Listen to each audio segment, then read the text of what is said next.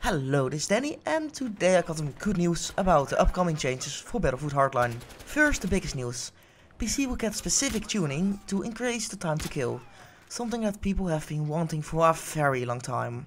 Second, the suppression of casting rates will not have the double damage multiplier anymore.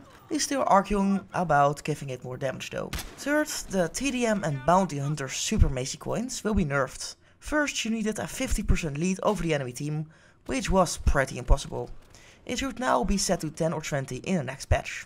If everything goes right, the M82 will get its fire rate reduced, and Fleur users will get more recoil while using the scope.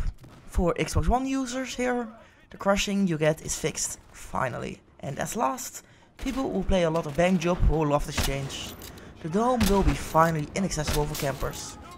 So, the big question is, will the high tick rate servers that released in last patch and the increased time to kill make you go back to Hardline?